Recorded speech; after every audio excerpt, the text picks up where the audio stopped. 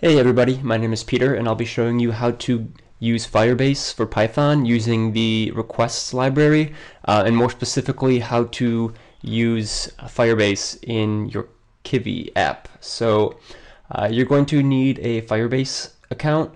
You can get to Firebase through firebase.google.com and when you do that, go to the console. You can click up here, or you can go to console.firebase.google.com, and down here you'll see all the projects that you're working on. These are all my apps, but we're going to create a new project. So go ahead and name it basically whatever you want. Let's go name it Sample Firebase app. Let's go ahead and accept that. This will take some time, so I'm going to pause it. That took about maybe like 5 or 10 seconds. So go ahead and click continue. And we're going to need to use the database. So go ahead and click that over here. We're going to let that load a little bit. And we're going to click create. Let's go ahead and do it in test mode. And click enable. This is going to take some time. I'm going to pause it. And this is the screen that you should see after that's done. So we need to use the real-time database. So go ahead up here and click real-time database. And so everything that we write to the database will show up here. But right now we're going to move this over a bit. And this is going to be our starting Kivy code. So go ahead and copy this and you can follow along. I'm going to give you guys some time to do that. Okay, so let's delve into our code. You can see that I'm using a load string function rather than splitting it up into main.kv and main.py. This is just to get a more holistic view of it.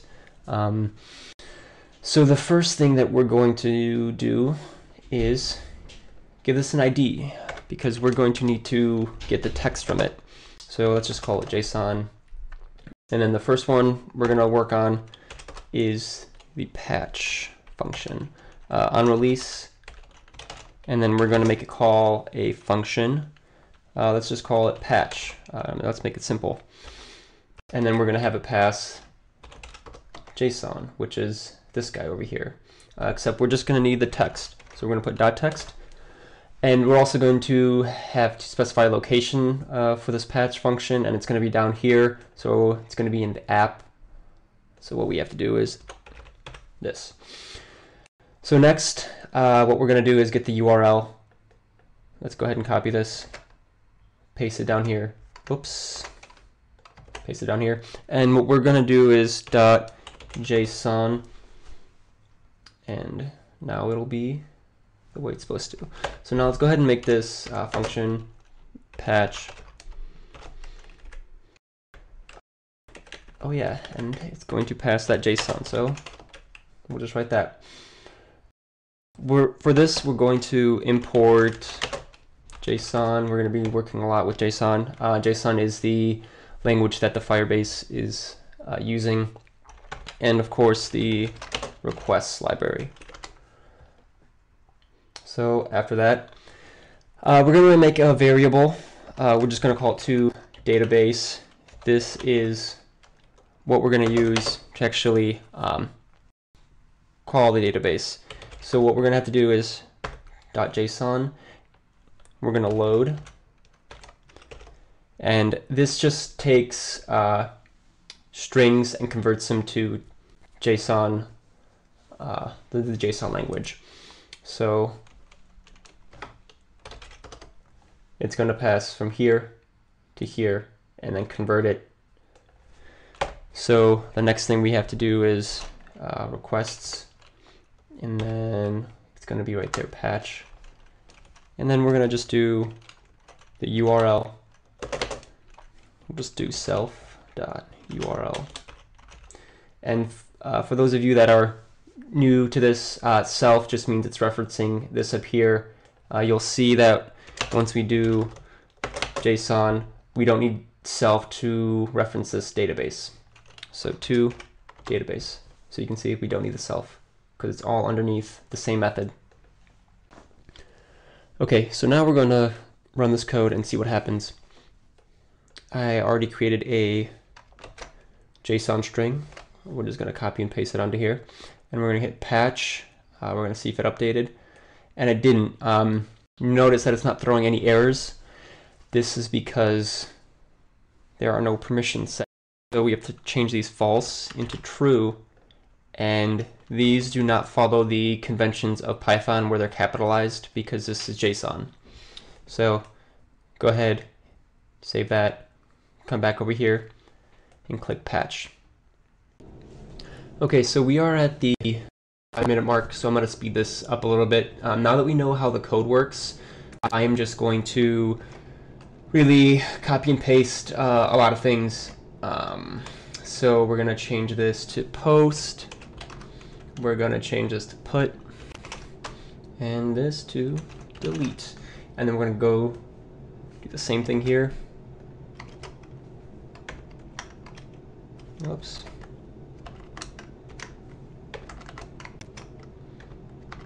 Okay. And we're going to spread this out a little bit. We're basically going to do the same exact thing, except change these to, what is this one? Post. And then we're going to go down here, change this to post as well. And then put. Where is it? Right there. That way we can just do this really quickly. Okay. We don't need this one. Okay, so now we have all of these functions set up. Let's go ahead and run the code. Okay, let's go ahead and get this again. So again, patch, it really just patches things up. So for example, you can see that it quote-unquote patched it up. What patch does is it can either patch something, replace it, or it can create something new if there's a different name of it. So for example, here it created parent 1. I can create another one, parent 2. Okay. So that's what the patch does. Post is a little bit irritating. I don't like it as much because it just creates random stuff right here. So you can kind of see post. That's not really cool.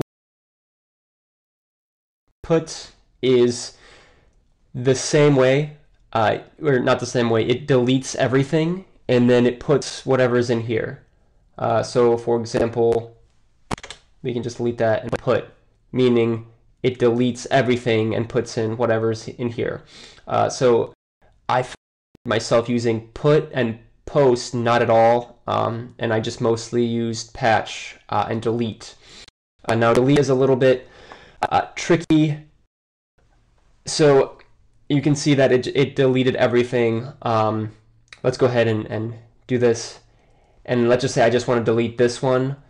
What it does is it just does that, which is not really that efficient. So I'm going to show you guys like a different way to go about deleting something off of the Firebase.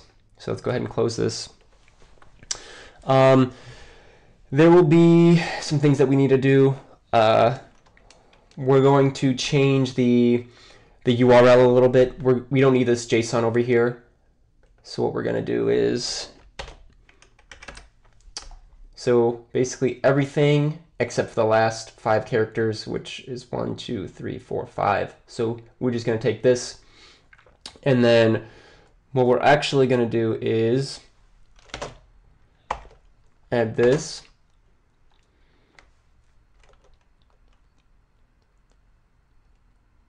And then right there.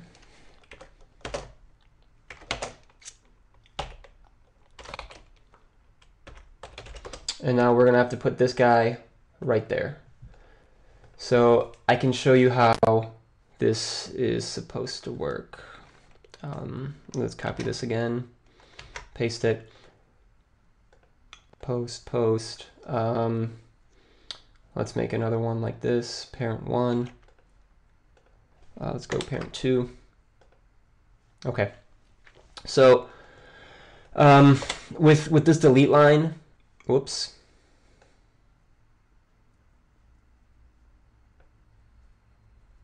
Yes, we don't need this right here. We can just go over here, and JSON, that's what we'll have to do. Let's run this again. Okay, so to get this to delete, what we're gonna have to do is actually go into the URL, which is like this. So it's Firebase parent and child 1.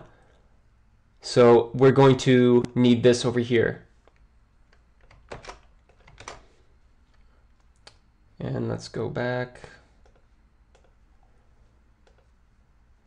And you'll see that this gets deleted because it's going to the parent and then it's going to the child 1.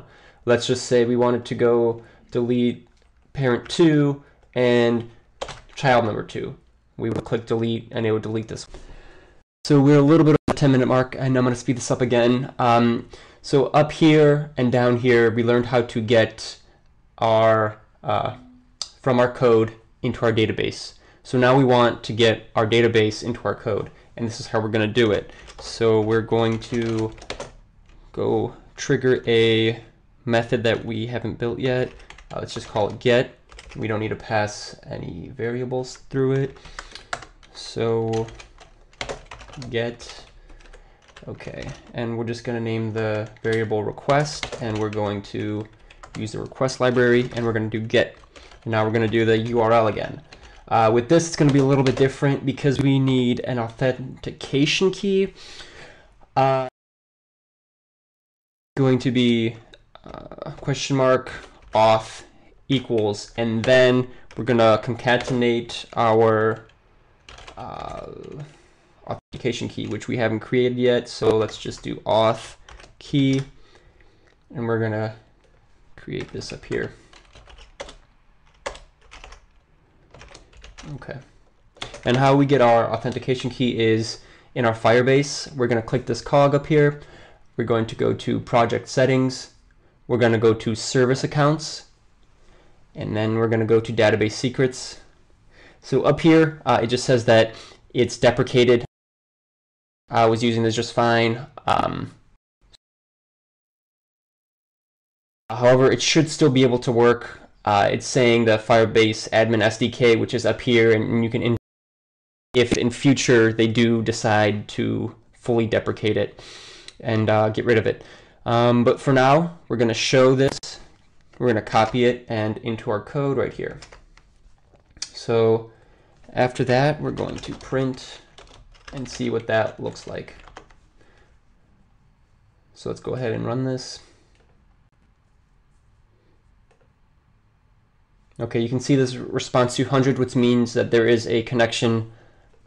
However, that's not going to do us any good. What we need to do is add .json to it to convert it into a JSON string. Okay, so let's go ahead and run that again. And here we go. Whatever is down here is also in our Firebase. So now what I'm going to do is I'm going to take this code and I'm going to compile it into an APK and see if it works on my smartphone. So I was able to successfully compile it and put it on my phone. You can see it going. It patched that up. We're going to post, keep posting, and then everything's going to get deleted once I hit put, except for that one line. So if you guys like this video, leave a like. There's no need to subscribe because I barely put out videos. You can check out my apps that I have on the Google Store. I'm going to leave a link down below, and everything that you need should be down below in the description. Thank you.